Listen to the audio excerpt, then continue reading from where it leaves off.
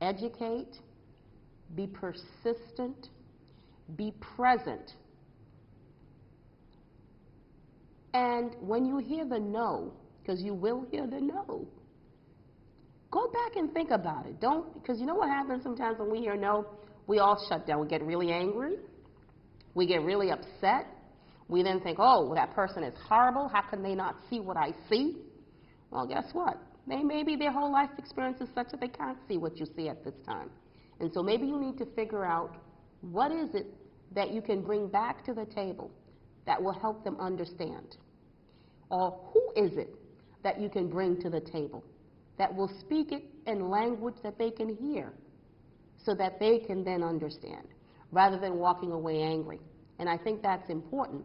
And so part of that being persistent, being present, is also listening, and listening with an active mind, I think, is really important. Now, I live in a district where there's often a lot of homicide victims.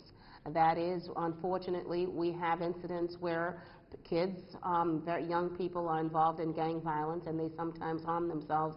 And as a result of that, we had a lot of parents, particularly women. And I go back to women because at the crux of most of what I've done, I found that there is a woman who've gotten very active, very engaged, and very involved, and decided that it had to stop. And I came to meet a woman named Tina Sherry, and her son had been killed. And when her son was killed, instead of turning to bitterness and anger, she mobilized all of that was within her to create a peace curriculum for the schools here in Boston. And now that peace curriculum has been adopted nationally. And what she said to me, she came to me, she said, "You're my state rep, and I want you to create a day in Massachusetts for survivors of homicide victims." I looked at her, I said, "Well, who are survivors of homicide victims?" She said, "It's me. It's people like me." She said, "Everybody forgets about us." She says, "You know, after we get the dead, we are left with a lot of problems, and nobody think about the problems that we face."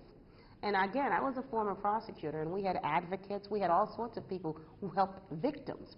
And for us, the victims were the ones who actually were impacted by the criminal activity.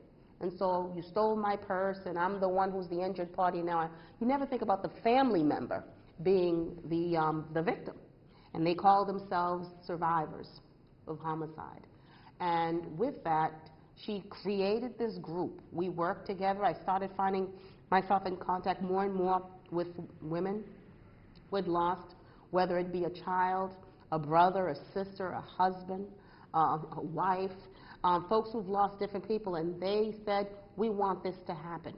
And again, they created a movement. It was through communication, through education, through being present.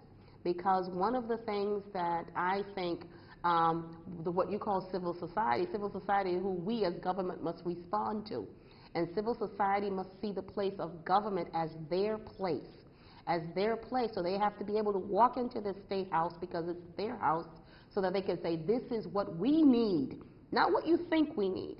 This is what we need. And it doesn't always happen quickly, but they have to really be persistent. And if they're persistent and continue to come and try to find different ways of getting the message across, eventually somebody will hear. And with that, actually, we did create the Survivors of Homicide Victims Week here in Massachusetts. And what that is, every year from November 20th to December 20th, we have a week where there are activities throughout the state that really recognizes the needs and concerns of survivors of homicide victims.